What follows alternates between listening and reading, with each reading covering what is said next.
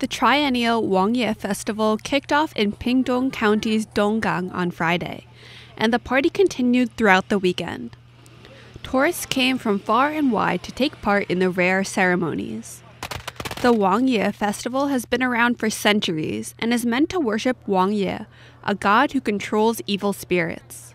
The festival centers around building and burning a boat for Wangye as a sacrifice. Many people also wanted to celebrate by taking a boat from Donggang to the beautiful island of Xiaoliuqiu. The manager of one of the boat companies said that the number of tourists coming back and forth from the island exceeded 20,000 over the weekend. He said this was a record-breaking number.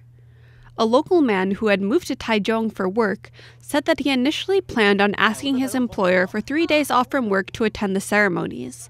In the end, being back at home on Xiaoliuqiu made him decide to quit the job entirely. Many people commented on how lively the atmosphere was, not seeming to mind so much about the crowds, long lines, and lack of parking spots. These lines were not for the faint of heart. Visitors said that they had to wait for hours before being able to board the boats to Xiaoliuqiu.